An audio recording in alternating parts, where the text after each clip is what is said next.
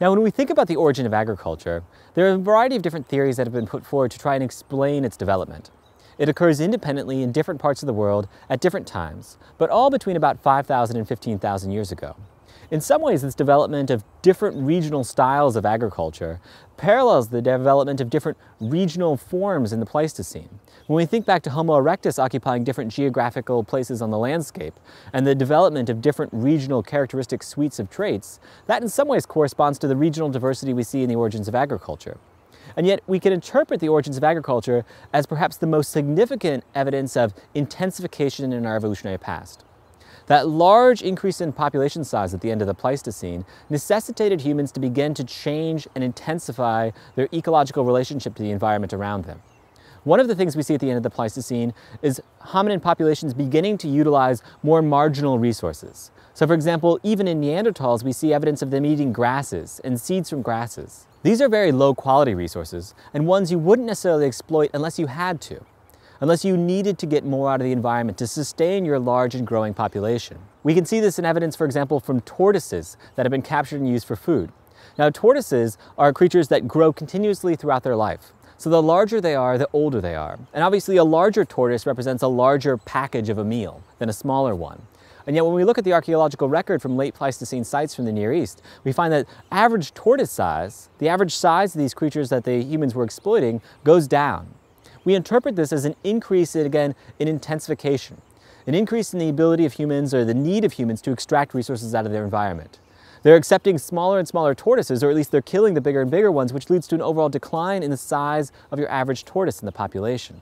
This is again an evidence of ecological intensification, extracting more out of the environment.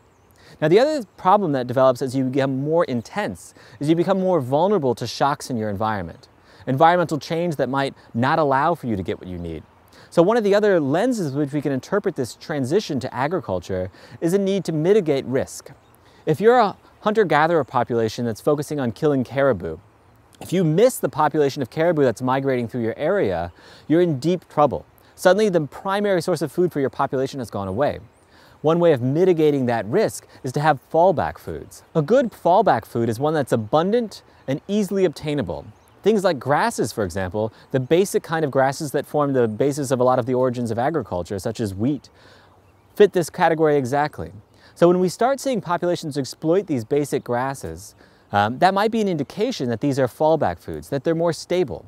They allow the population to mitigate the risk of catastrophic failure in their increasingly intense ecological existence.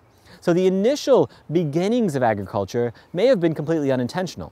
It wasn't done with the intent of creating an agricultural crop, but rather exploiting more stable resources. Exploiting these stable resources like grasses would have allowed populations to persist for a longer period of time. They would have been able to avoid the catastrophic shock that comes with this ecological intensity and its reliance on a hunter-gatherer existence. And yet by beginning to exploit things like grasses more intensively, we began to change the biology of those grasses themselves.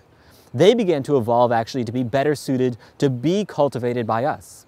We in turn as populations began to rely on them more extensively. So the origin of agriculture we might view as a coevolution between humans and the plants and animals that we began to domesticate. As their biology changed as we exploited them more, our biology changed to correspond to the increased utilization of them.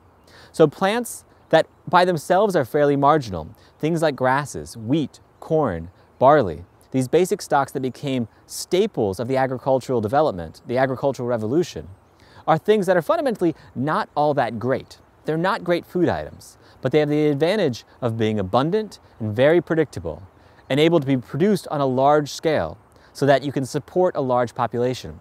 So for these large populations that began to appear at the end of the Pleistocene, as human technology and the human cultural niche had expanded, agriculture became an essential transition point. And again, a major transition point for understanding variation in humans today. The agricultural revolution is arguably the most significant evolutionary event in our past. It's also the most recent. It represents what I would consider one of the three fundamental transitions in human evolution.